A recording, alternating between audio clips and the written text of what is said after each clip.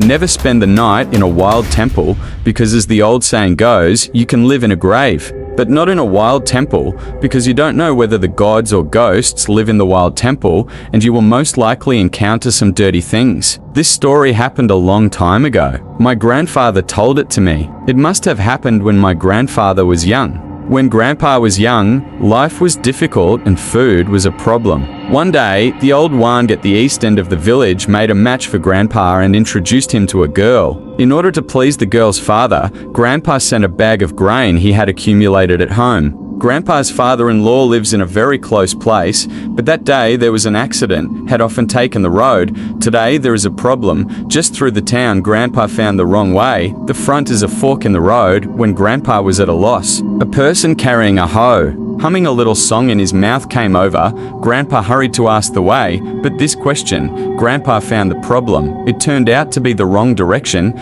because Grandpa went the wrong way and wasted half a day. At that time, there was no serious road in the countryside, and the crops were all over the field, basically the same, and the road was wrong. It is also very normal. There is no way Grandpa can only carry food and continue to move on. But all the way down, the sky is dark. I do not know what time it is. Grandpa came out in the morning. This way even did not drink saliva, but also carrying a bag of food, tired and hungry, almost fainted. But at this time, Grandpa looked up. There seems to be a family in the distance and lights shaking. Grandpa was happy, even if it can ask for water to drink. And closer and closer. Grandpa seems to see a few people in the house shaking, which is more to show that people have not slept. Grandpa speed up the pace of the past, but after entering the house, Grandpa found that this is not what people, but a small town god temple. In addition to the town god's clay statue, there is a table and a white candle, the other nothing, let alone people. It is that the light from the white candle is not ordinary yellow, pale and pale. It looks very strange. At that time, Grandpa was still young and inexperienced, and did not know the meaning of the sentence that he would rather live in a desolate grave than sleep in a wild temple. The grandfather, whose legs were weak, found a corner and sat down. He wanted to rest for one night before going. He was so tired that he fell asleep soon after sitting down. After midnight, I do not know where a gust of wind blew out the candles on the table, and the light was dark, accompanied by the sound of shizu, which woke up Grandpa. Grandpa opened his eyes vaguely and found a group of people standing there as if they were holding a meeting, and there were people outside the small temple who kept coming in. And those people did not speak and stood there with their heads down. Grandpa also thought that the temple owner came. After all, he is an outsider. He said hello. Cannot expect Grandpa this opening.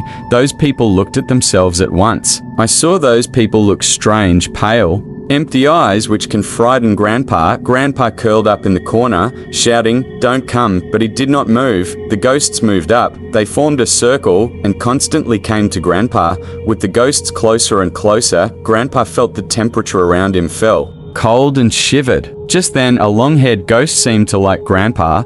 After all, Grandpa is young and very handsome. The female ghost looked over the head and wanted to kiss Grandpa, saw the female ghost's neck gradually stretched out a meter long when the female ghost approached. Bad breath, but also issued a whine sound. Grandpa was thinking that his first kiss is estimated to be lost. After a scream, he felt a black eyes, then fainted. Grandpa also do not know how long sleep. Grandpa woke up to find no ghosts, but the scene in front of him once again scared him. Yesterday looked at a very new small temple, now become broken walls, everywhere is full of cobwebs. When Grandpa saw this situation, he dared not stay for a long time and rushed out of the small temple on his back. When it was noon at the girl's father's house, Grandpa told them about yesterday's encounter, and only from the girl's father learned some things about the broken temple. Originally before this city god temple incense or very good, later due to the war, many refugees often live in. Some people starved to death in the city god temple.